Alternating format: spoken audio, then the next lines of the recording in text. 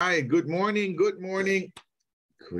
Daily Huddle family. Good morning to you wherever you are. Good afternoon if you're looking at this recording.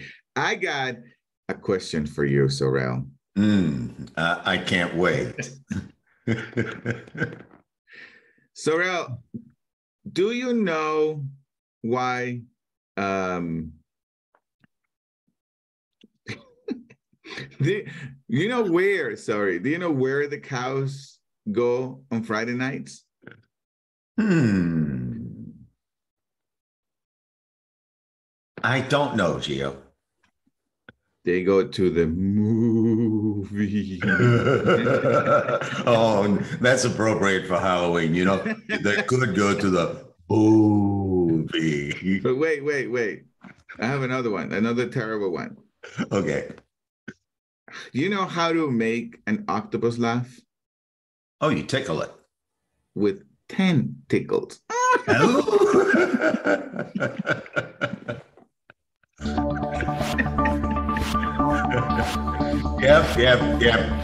The first one was bad. The second one was worse.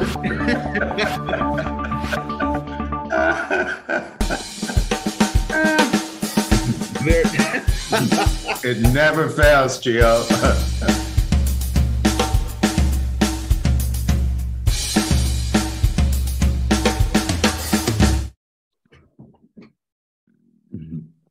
Good morning, Atlanta. Good morning, Southeast, East Coast, West Coast, wherever you are.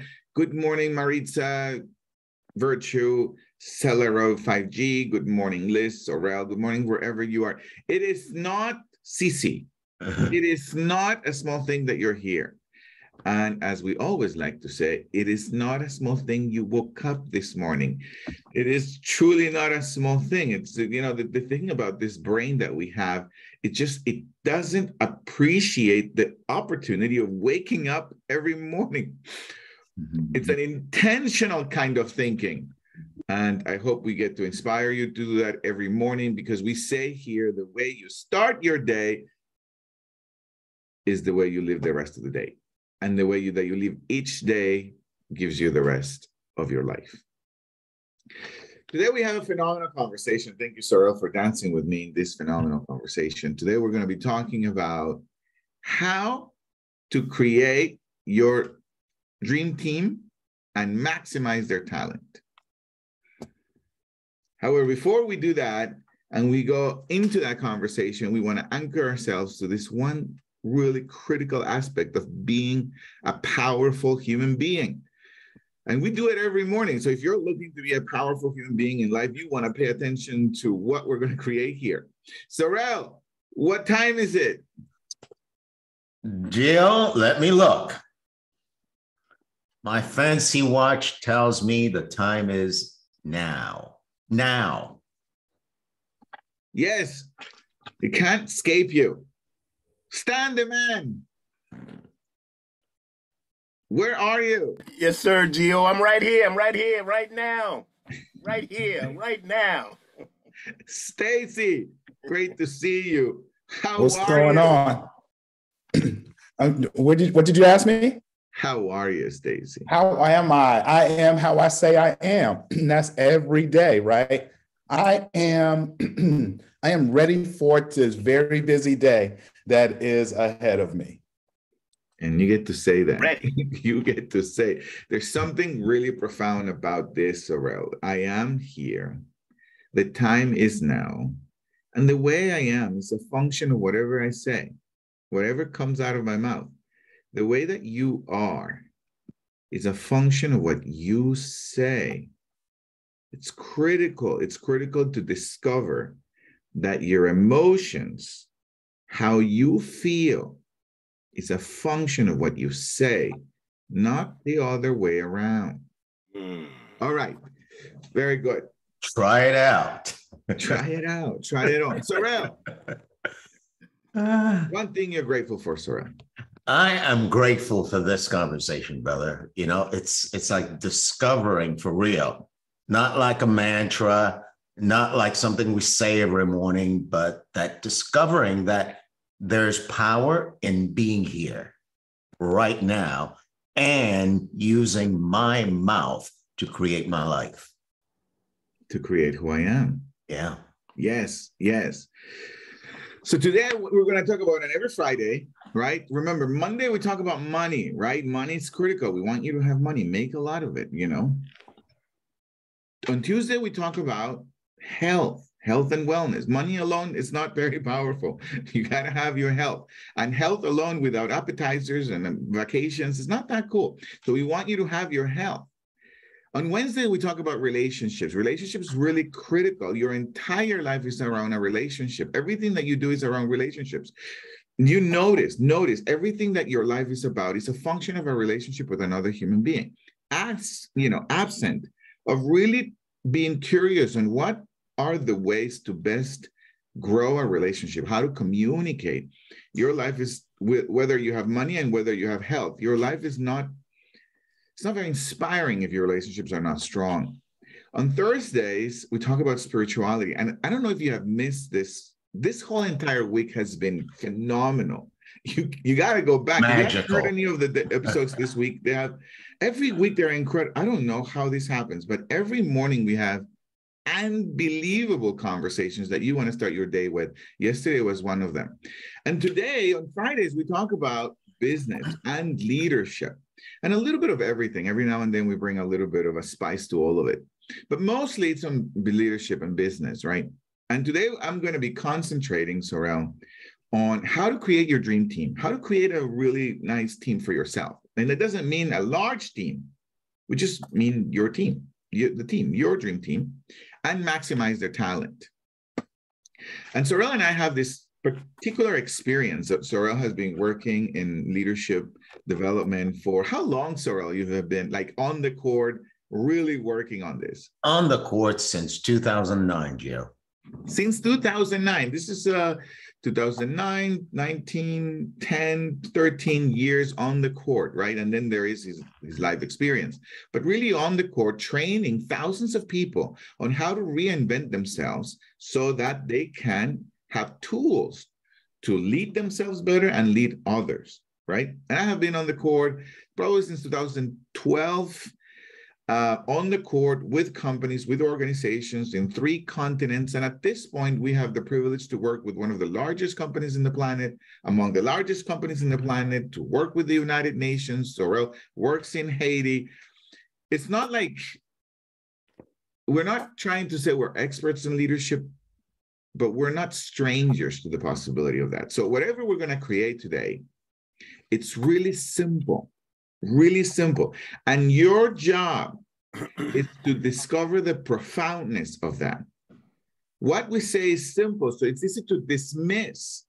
It's easy to see it as another simple conversation, but there's nothing simple about this. There's a profoundness to what we're going to be pointing to.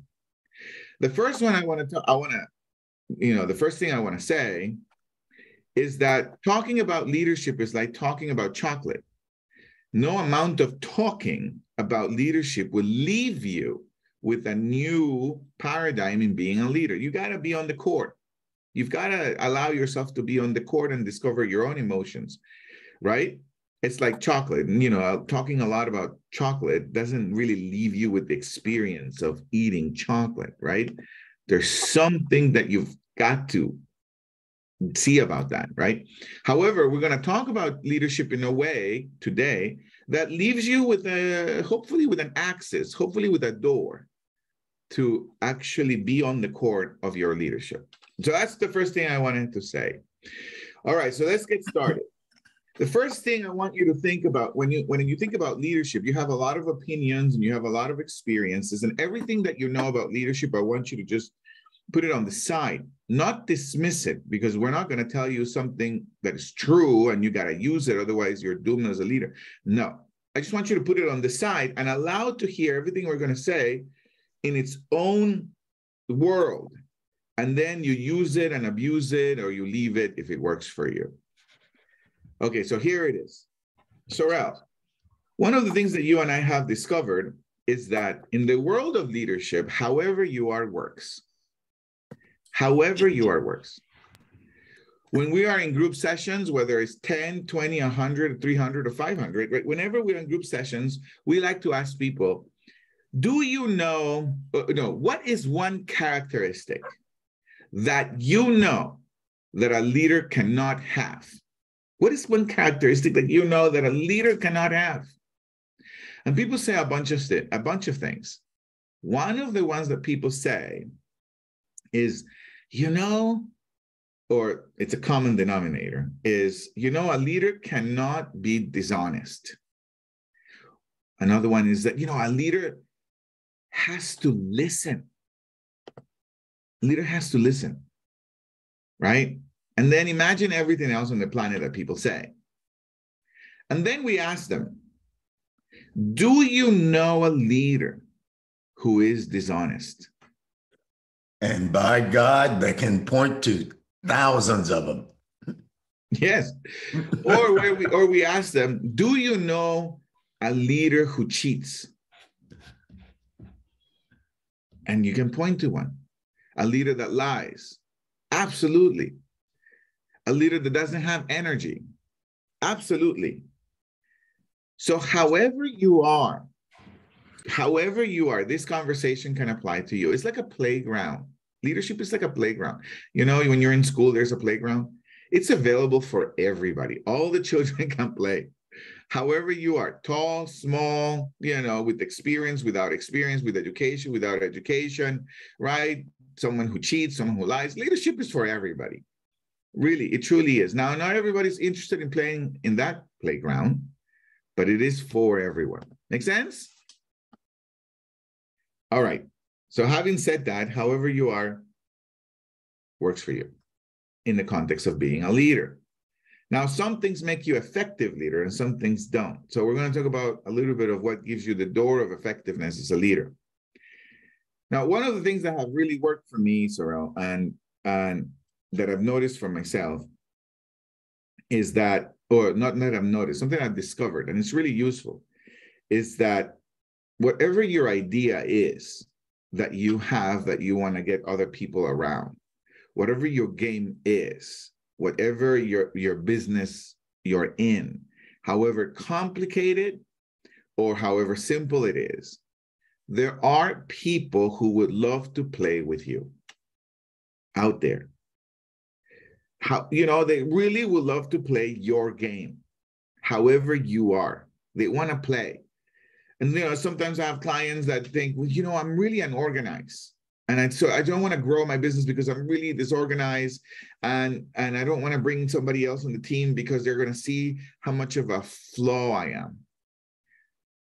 There's someone who wants to work with a flawed human being. They love organizing things. They love helping people get organized, right? Or, I'm too loud and I scream, and some people don't care for that. It doesn't mean you won't adjust, but some people don't really take that personal.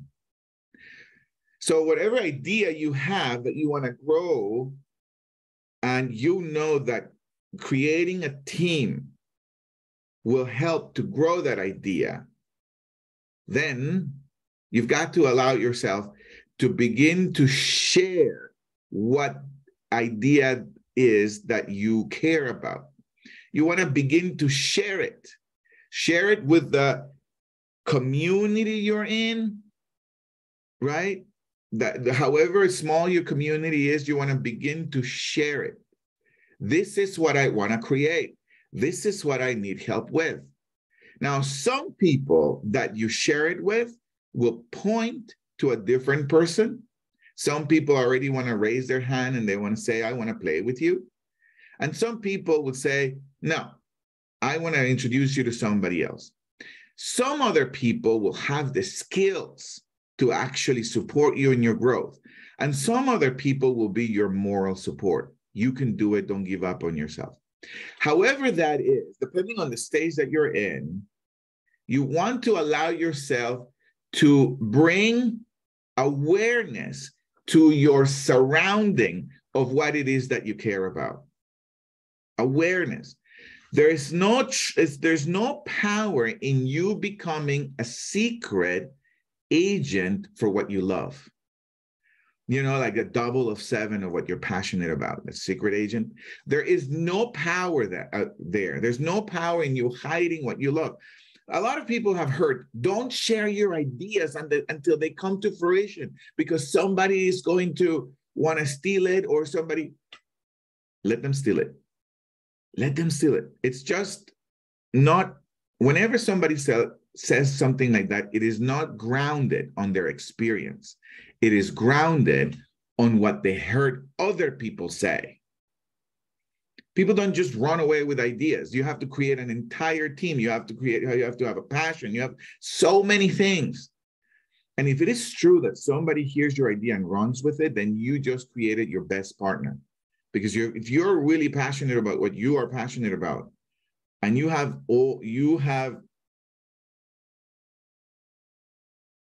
investing everything that you are in that, and somebody else is taking it on, well, now somebody's your competition, your healthy competition, and now you got a partner. If you're just kind of wobbly about it, then somebody else runs with it, then you're just going to go complain about it and write an article, right? So share what you're about. As you're sharing what you're about, people come. Some have skills and some don't. At the beginning, let people come in. Later, as you're building your team, then yes, you only want to have the people who have skills. What do I mean by that? If your game is basketball, right? That's your game. This is a symbol. If your game, your business is being in the game of basketball. Well, you don't really want to recruit baseball players. You don't really want to recruit soccer players. You don't want to recruit people who don't have experience in basketball. That's true. At the beginning, let the soccer players come in. But as you start getting better and resources and time become really important to you, then you start listening for, well, who has experience in basketball? Who has experience in what I do? That will save you time, money, effort, etc., right? That comes with the being in the field for a while. But if you haven't been in the field for a while, let the supporters come in. Let the basketball players, the soccer players, let people come in so that you can grow in your leadership. Now, when the team is being built, what is your job? This is very important. You're going to forget this, but this is critical. This is really critical. Your job is to give language to your passion. You've got to frame what it is, why it is that you love this stuff. You got to frame it. Why is that you love it? Why is that you're doing this? Why? What's the purpose? But you got to frame it, not just live it.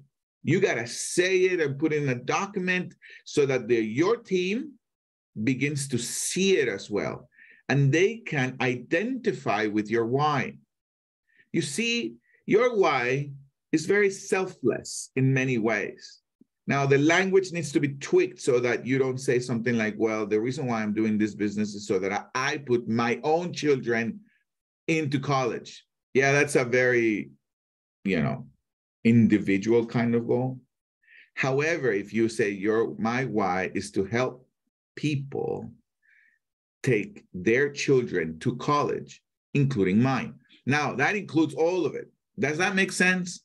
Your why needs to be shared with your team on a regular basis so that now they see your why as their why, so that they can own it. Absent of doing that, it's only you who has the power. Only you have the emotional connection to what you do.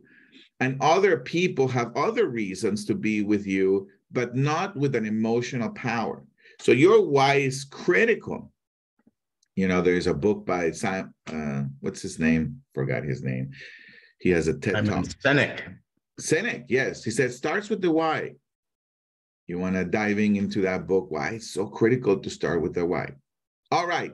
Now, the last thing I'm going to say it in 2 minutes. This is going to be really simple, but it's profound. The last thing I'm going to say, after you create that why, and more than likely you have goals for your business, for your game, you have goals. You want to make that big goal into smaller goals. Make the big goal. This is how you maximize the talent of your team. Make your big goal into smaller goals.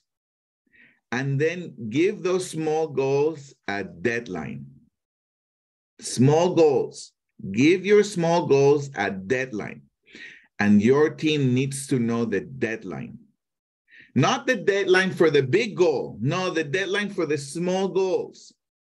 So now you have a team around small goals with a deadline. And then you as a leader, you exercise leadership and you say, if the small goal is not met, then something that tells people you've got to give yourself, you got to give everything you got to that small goal. If the small goal is not met, our children don't eat or something. You get the point, right? Small goals are the ones that maximize the talent of your team. Small goals, not large goals, small goals. Depending on your business, they look differently. All right, so that's what I wanted to say, Sorel. Any thoughts, any questions? Raise your hand, any comments? Awesome, Gio. I want to take the opportunity to sort of encapsulate everything maybe in 2 sentences to express my gratitude for what you're saying, right? It goes like this. Everybody, whichever way you are right now, works. The people around you, whichever way they are, works. So what gives? If you're passionate about something, take that something and express it in the world. And by expressing it, you get to practice developing your own passion and your own emotional connection to it. And as you do that, you'll discover that, my God, that stuff is contagious. Others begin to develop an emotional connection to it. Not everybody, just the ones who gravitate to it. So that's why it's so critical to express it. That's how you identify the ones who will gravitate. And naturally, they are your team members. And then you create small goals inside of that big goals, and you let the people who have the talent to address one or the other small goals run with it inside of their own passion that they developed because you took the time to express your passion. And as the leader, your only job, actually your primary job, is to continually be expressing that passion, to keep others coming to it and emotionally connecting to it. And your other job is to continually creating small goals connected to a big vision that people get to give their lives to. Gio, did I catch it? Better than I did. Awesome. That's the game we get to play as business owners. And you may think that this only applies in business. This applies to everything you're up to in life. By golly, you go to a bar and you want to get that person to go with you. Well, you better express some passion and set a small goal, which might be the next date. Yes. So comments, questions, I'd love to hear you. Gio would love to hear you. Yes, as people raise their hands, right, and make a comment or a question. One of the biggest struggles that I see with small business owners or medium-sized business owners is they're wanting to keep everybody happy. Like happiness is a very important aspect, and they don't create deadlines for the small goals. And so they say things like, when you get a chance, or let me know when this can get done, when you can get this done. Let me know when that happens. Or things like that are not date-oriented. And there's a very critical aspect, very important aspect, is that what maximizes the talent of your team are the dates around the small goals. The dates. You've got to allow yourself to muster the courage to set a date for everything that you're up to, by when this needs to get done, and let people deal with the date. If they need to give you a counter offer, if they need to give you a different date, well, they give you a different date. But don't walk away from a conversation of a small goal without a date. That's detrimental to the business that you're growing. Yesenia. Good morning, Giovanni and Sorrel. Thank you so much for what you have just shared. This is the position that I feel like I'm in right now with a nonprofit that's about 3 years old. I had to accept whoever that came, so having the baseball, the football, the basketball players, whoever, because I was just starting. But now I am seeing, the more that I talk about it, I am attracting people who have similar visions, and they can see how they can really be a part of what I'm doing. And before, it was like I was pulling teeth. Okay, I want you to look at this and see, how does this connect to your life? And, how do you want to move forward with this? Because it was becoming a drain trying to lead everyone and do everything. And so recently, I want to say within the last 3 or 4 months, I connected with someone, and she's a volunteer and she's co-hosting with me now, but she has a very similar vision, and I didn't look at it as she's my competition. I looked at it as, hey, we can work together. And now, I'm in a state now that I feel drained because I've been going 110% so long. And so now whenever she, she'll just call me out of the blue or text me and say, hey, I have this, idea. And I'm like, oh, great. Can you, lead this? And she's like, of course, sure. And it is a breath of fresh air when you find your community, the people who have similar visions, and they can just take, what you have and run with it and say, okay, all right, can you have this done by next Wednesday? And it's done, but I do agree at first. Yeah, you might have to take who you can get at first, so that you don't wear yourself out. But the more that you do talk about it, you know what, you're going to start drawing those people that are part of your community. And then it is like a breath of fresh air because they see the vision, they see the mission, and they can run forward with it. And it encourages you. Okay, I need to step up my game now because they're doing this. So this has just been very enlightening. Thank you. Awesome. Thank you, Yesenia, for sharing with that. And I understand a little bit about your nonprofit.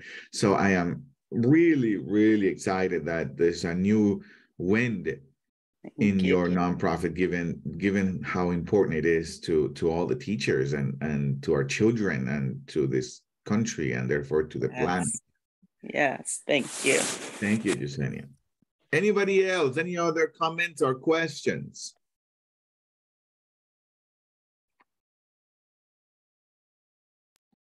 Well, I like the last statement you made about the time frames and putting actually a time frame on things, because I know I find that I'm that kind of person. I quite often will say, hey, when you get some time, can you think this is something you could handle, and I don't necessarily say, hey, can you do this for me by such and such and such a time, or would such and such a time work, or would such and such other time work? Like, give an alternative, but don't give times, but state alternatives, and then let people tell you, and so I find that's something I need to do more, because it's more like a call to action. We can talk and talk and talk, and we can let people know things we want to do, but until you give them a direct or ask for a specific call to action, quite often you won't get one. Yes, and Stan, this is what we discovered, Stan, and it's simple, yet it's a game changer. The deadline is what helps people grow, not what you ask them. What you ask them to do is just something else they're doing. But whenever there's a deadline, that's when you're truly exercising empowerment to another human being. Because organically, their brain needs to look at everything they do. And now they need to organize themselves. And now they have a real promise in the world. Now you're really empowering them to grow. Absent of deadline, it's very difficult that they'll grow in their lives. Too vague. Very difficult, yeah. All right, Sorrel, time flies. Time flies. Thank God we have a deadline. Yeah, right. Yeah, it is true. Time only flies when you have a deadline. Without the deadline, man. Yeah. Good deal, Gio. Well, time does fly, and it's time to wrap it up. Awesome. Do you want me to wrap it up? Go ahead, man. Awesome. Wrap it up with another joke. What's that? Wrap it up with another joke. Another joke? Okay. Let me ask you this. Stan. Yes, sir. Why couldn't the pony sing happy birthday? I don't even know. Let me hear this. I don't know. She was just a little horse.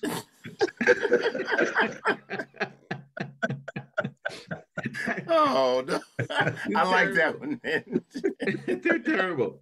All right. I really, truly wish you an unbelievable weekend. Hope you have a phenomenal weekend. Have a great time. And these are the 7, 8 tenets to have an unbelievable weekend. Enjoy your life. Have a great body. Have a sexy skin. Grow your hair, or be okay without the hair you are with. The first one is love. Love always. The second one, stress. Stress less. There's only one life, really. You don't need anything in your life to have less stress. Just stress less. There's only one life. Eat more plant-based. Get closer to the trees. Hug the trees. Eat the trees. Laugh more. Stretch your cheeks. It helps you with the wrinkles. Just laugh. Exaggerate.